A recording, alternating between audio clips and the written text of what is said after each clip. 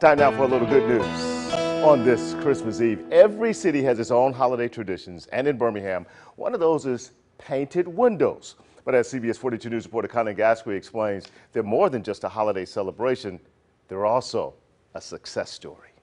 An artist, a business in downtown Birmingham. 15 years ago, they all had specific needs, but they worked together to meet them and created something good for the entire city.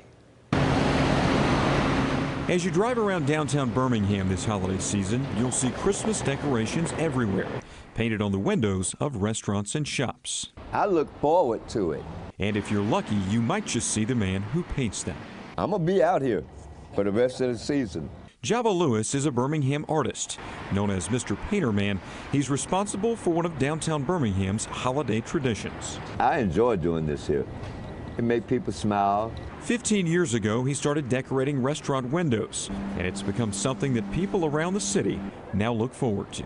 It makes such a festive atmosphere for downtown. I think people really enjoy it, and especially the kids really enjoy coming down here and seeing it.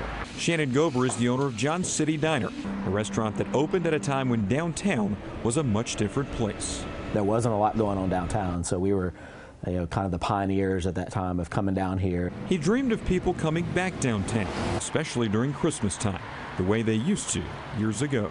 Everybody came downtown and everybody came to see downtown. One day, Gober saw some of Lewis's artwork inside another restaurant, and he came up with an idea. And so we decided, like, hey, what could we do to kind of spruce things up? So we got him to come in and paint the windows. Pretty soon, other restaurants were interested, and now 15 years later, Lewis paints about 20 sets of windows each year. And once again, downtown is thriving.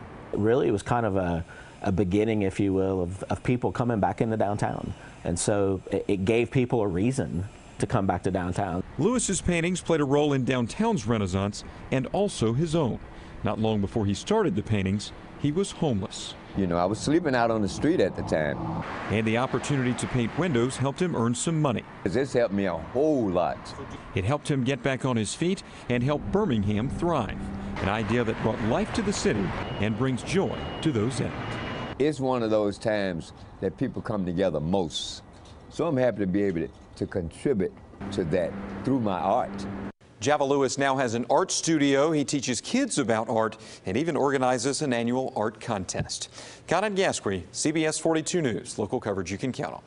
There are so many things about this story that I love. I think this guy's doing a great thing, and just to see the talent he has as well. Yes. Talent that gets basically put on display everywhere. Yeah. Everyone can see it. You go to an art gallery, not everyone's, art gallery person, but everybody's a walk around the street and Christmas shop. And these are classy decorations that can't get stolen. They don't take any power. Yeah, there you and go. in the age of social media where you can walk around and just document and then do hashtags, in Birmingham, just see the town just looking like beautiful and in the spirit. Yeah, I think he's planting the seed there. I think there are greater things God has in store for that man. Sure. Yeah, we look forward to How that. could we not? And we also know there are other great stories out there, other good news stories in your communities.